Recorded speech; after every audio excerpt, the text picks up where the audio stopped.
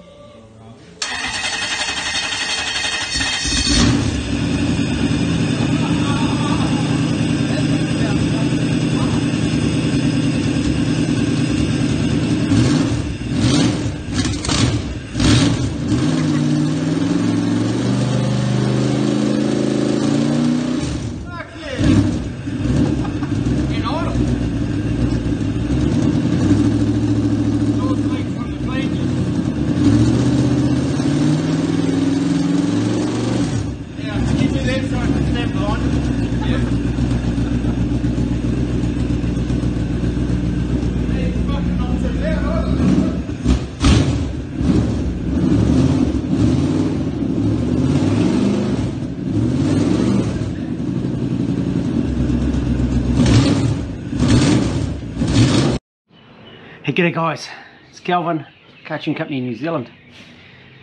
So we just saw a customer wiring up his engine for the first time on one of our wiring looms that we've done for him. And I'll show you what I see a lot of and what we begun with on that job. We got broken, we've got ugly, we've got more broken, we've got bed wires, we've got stuffed connectors, just ugly.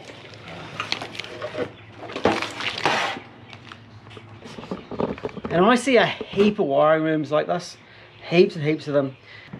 And I'm often told, hey, this loom doesn't look too bad, but when you really get into it, they're just absolutely stuffed. Now these dogs will chew anything except those wiring looms because they're that bad. And realistically, they're not commercially viable to fix. It's going to cost me far more to fix this than another solution.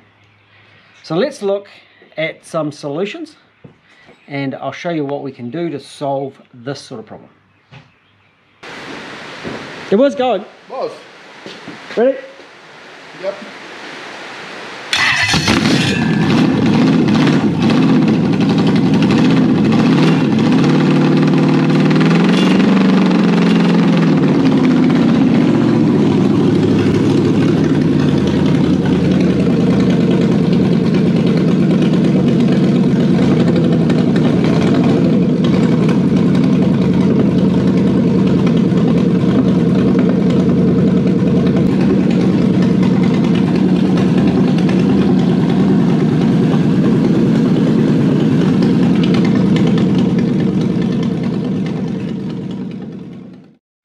The solution has been fitted up to the engine.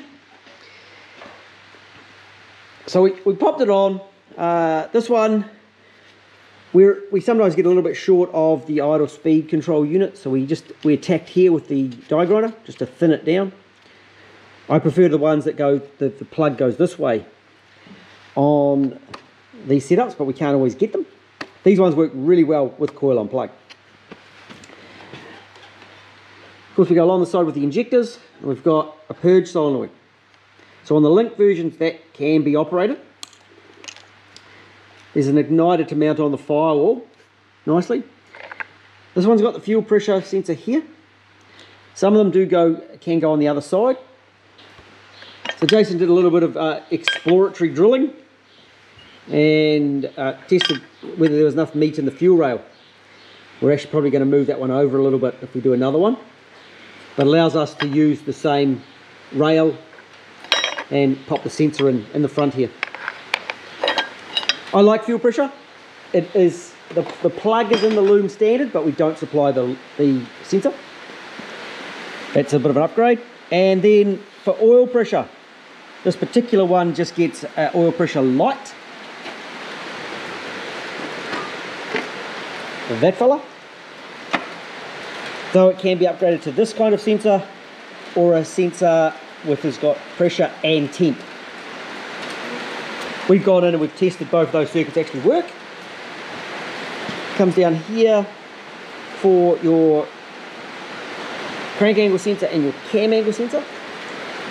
And in that plug there, we've also got a spare wire if you want to do air conditioning. Along this side, throttle position sensor, the injectors, coil, temp sensor for the dash, that one, and temp sensor for the ECU. Cold start is not connected, that can be deleted. Air temp sensor, we generally fit them in the throttle body like that. Got other videos on that. And around the back here we've got several different looms which can go under the intake. With the link we can do knock sensor control. Feels funny with my earmuffs on. We are about 1200 millimeters from that point there to the ECU. Vacuum line is included. We've got a CAN plug, so that allows us to connect into dashes, CAN lambda. I do like CAN lambda units, they're a great idea. There's a dash plug. It's got water temp, oil pressure, a couple of outputs from the ECU. Did you put a high level tacho on this one? No. No high level tacho, use the ECU output. And a couple of extra outputs there and an input. Comes with the relays and fuses. So we test all those. It's a standard unit that we use to a standard wiring plug. So regardless of the ECU you're fitting, that set of relays will fit in all of our aftermarket setups. Unless we make something custom.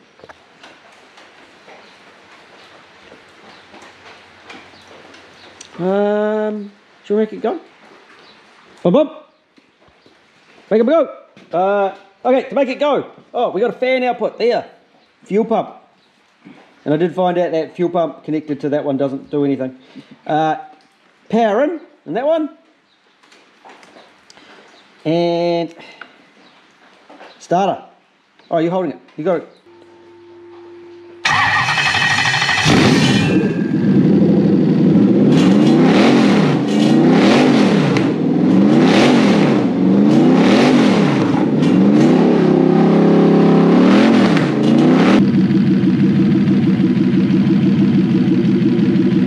I think that's a good one. I'll turn it off, mate.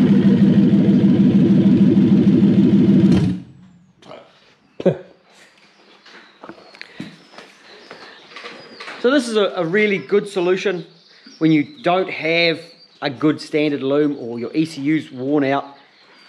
And it's a really simple way of fitting them up and gives an aftermarket computer. I'll run through a couple of other videos on some of the other aspects of these.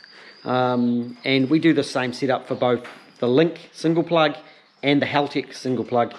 Both have got their good points and their compromises. We're aware of that, but becoming a really good option because we're seeing far more standard ECUs failing. So we're opting this way on a lot of them, especially for those manual jobs. Manual transmission, manual transmission. Right, let's take it off and put another one on to test. Manual. Yeah. Manual. Hope that's been helpful. Talk to you again soon. We'll catch you later.